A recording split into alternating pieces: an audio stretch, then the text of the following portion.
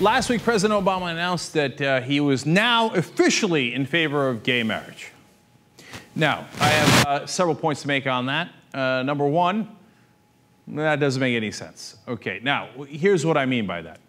In 1996, he signed a pledge saying, quote,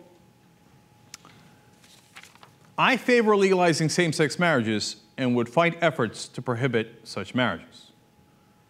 Wait a minute. I thought he had a change of position and now was in favor of gay marriage all the way in 2012, not 16 years earlier. Well, it turns out that he was in favor of same-sex marriage, and the White House, after being asked repeatedly about it, said yes, he personally filled out that questionnaire in 1996.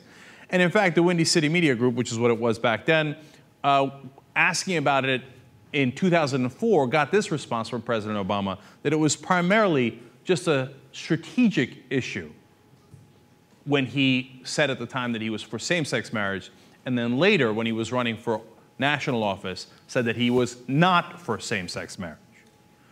Now he is for same-sex marriage again. So congratulations to President Obama for flip-flopping to the point where he got back to the position he held 16 years ago.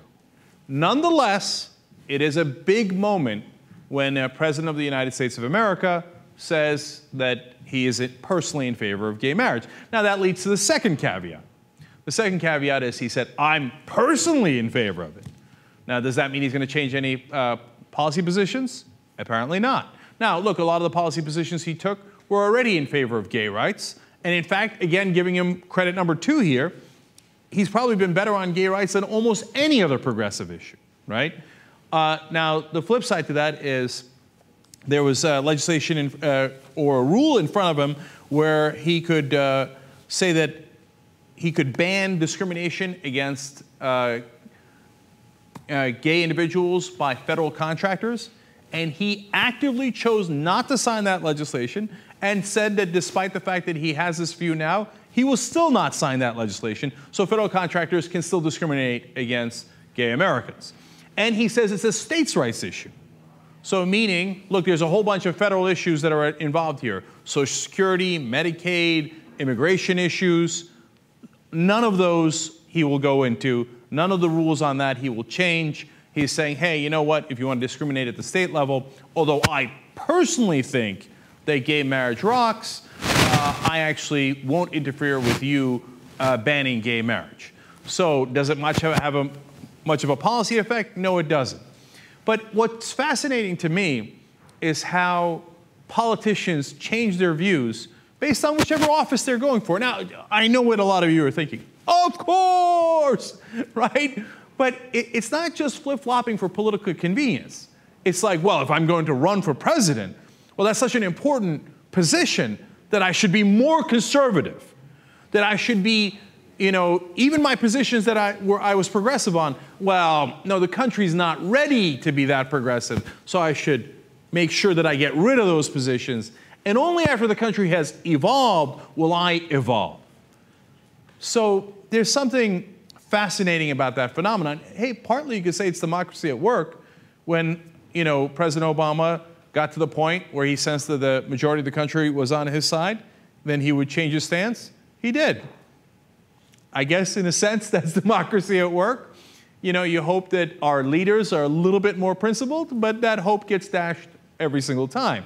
And then finally, of course, there's the element of what drove this decision. And if you think that fundraising didn't have anything to do with it, well, I'd like to welcome you to America, okay? Because apparently you don't know how this system works at all. So I've been saying all along, the one issue we will definitely win on as progressives is on gay rights for two reasons. One, the tide of history is with us, indisputably so. And number two, because the money's with us. And within 90 minutes of President Obama changing his position back to being in favor of same-sex marriage, he raised over $1 million. There's a New York Times article about 2 weeks ago where they wrote that he'd been losing a lot of donors on Wall Street, and he was making up for that by reaching out to more gay donors in the corporate world and in the New York metropolitan area. And lo and behold, will you look at that, today he's fundraising in New York and set to receive a tremendous amount of money from gay donors. What a wild coincidence. He had a fundraiser here in LA with George Clooney that was set to make about $12 million. After the announcement, it made $15 million. So the money is pouring in. And money is the Rosetta Stone of politics in America. Find out which side the money's on, more money's on, and you will know which side is going to win an overwhelming majority of the time. So I told you years ago that President Obama would get to the right position on this. It was only a matter of time, because that's where the money is, Lebowski. So now in this case, I like his position. I like that a president of the United States of America has gotten to that position.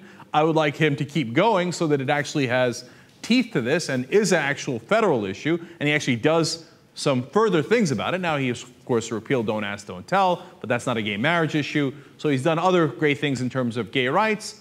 But, you know, of course, I would like him to get to a position that is for all rights that are equal to other American citizens. And if you raise enough money, believe me, he'll eventually get there.